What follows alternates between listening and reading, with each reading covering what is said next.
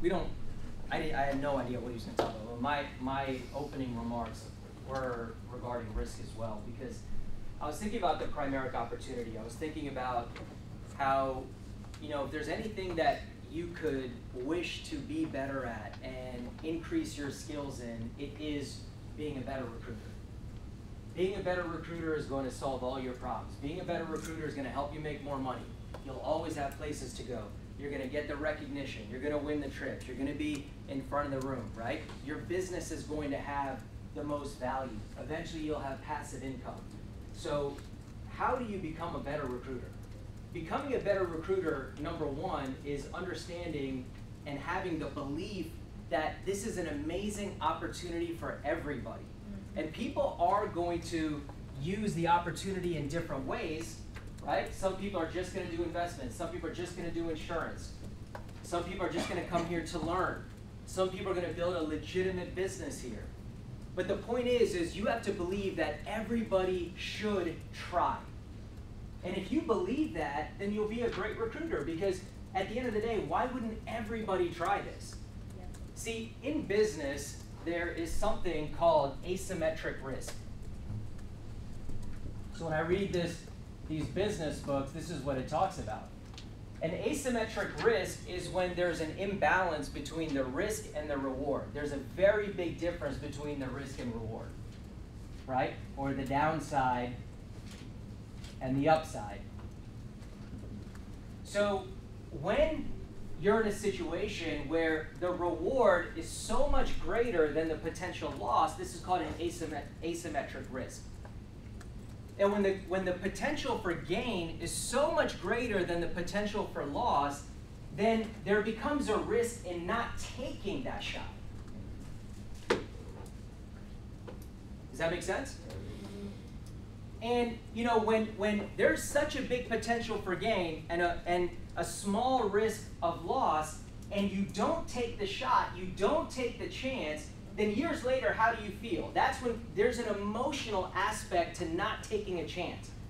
Because people think, man, maybe that's something I should have tried. Maybe that's something I could have done. Or they're in a worse financial situation, they say, maybe that's something that I should have paid attention to, or I should have put some time in. There's an emotional aspect to not taking the chance. But if you take the chance, even if you don't win, there's an emotional benefit. Even if you don't win, because you say, man, at least I tried. I gave that thing a couple years. I met a lot of cool people. I won some awards. I got educated about money. At least I can say that I put some effort into it. So asymmetric risk. So why is it that a lot of times we attract a lot of young people? Because young people understand this, right? They say, I don't have anything to lose right now. I ain't got no money, right? I don't want to work for someone else. I don't have a family. Let me go and try something new. So the asymmetric risk for young people, the risk-reward proposition, it always makes sense for them to try. Now, when you get a little bit older, people start to see the risk-reward very differently because maybe they don't have a lot of time. But then again, having a lot of time and simultaneously not having a lot of money, that's a tough situation. You need to pull yourself out of that. I believe that the Primerica opportunity can help people do that. I mean, let's talk about, and this is what you have to talk through with people, what is the downside risk in someone trying the business? Like Mitchell, you have, how many kids do you have? He has 4 kids, right? If Primerica didn't work out or you don't make any money in any given month, you still have a job, right? The downside isn't that big of a deal. Right. But what is the upside? What is the upside? You get a couple recruits. What's the upside if you get 5-6 sales a month? What's the upside if you get your securities license? That amount of money is life-changing to people, right? Me and you are working on some cases, and really you're doing an amazing job, but if you can get a case, securities and then insurance, like let's call it a client, and they do insurance and investments, and you're making $3 grand and $4 grand and $3 grand and $2 grand. I mean, how much of an increase is that from your already great paycheck that you're getting from the military? You're getting 30, 40, 50% increases in income those months.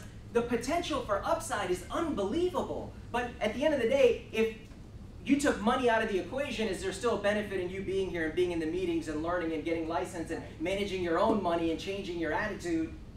That's the way you got to think of it. But if I'm recruiting someone, I'm thinking, man, I don't want this person to go through adversity. Maybe it's not for them. They have kids. No, they need to take that chance. That's the mindset that you got to have. Remember, when there's asymmetric risk, there's a bigger chance in them not trying Primerica. And the reason I thought about this is because I was texting someone who was a recruit from a very long time ago, maybe like 10 years ago, and it's just like she's just going through a lot financially and going through a lot family-wise and with sickness and all these different things. And I thought about it. I was like, dude, I interviewed you. I showed you why you should try something, and you didn't do it, and your life is so hard. Her life is not hard because she didn't do Primerica. All I'm saying is 10% chance, maybe if she had done it, she'd be in a different situation. We can change the trajectory of people's lives by them trying this opportunity, but you have to convey that when you're sitting with people. And that's why they say the size of your team is the size of your belief. Because if you really believe that, you would have a big team because you would be talking to everybody. That's the mindset of a recruiter. Why wouldn't everybody try? Look at the room. Look at how diverse it is. Look how many different types of people we have. The ages, the levels of education, the different professions.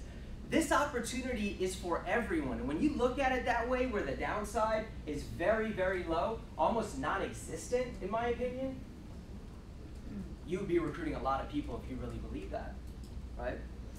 So I want to bring up, on that topic, I want to bring Josh up. He has a training on prospecting and being on a prospecting program and being consistent with prospecting. Is that what your topic is today? It's more like the characteristics of a double-digit recruiter. Okay, characteristics of a double-digit recruiter, someone who gets 10 or more recruits. And, you know, we don't just put anybody up in these situations. You know, year to date, he is the top recruiter. Year to date, not 1 month. And so I want you to hear from the top recruiter, his mindset, how he's doing things, how he's training people. So give it up for Josh.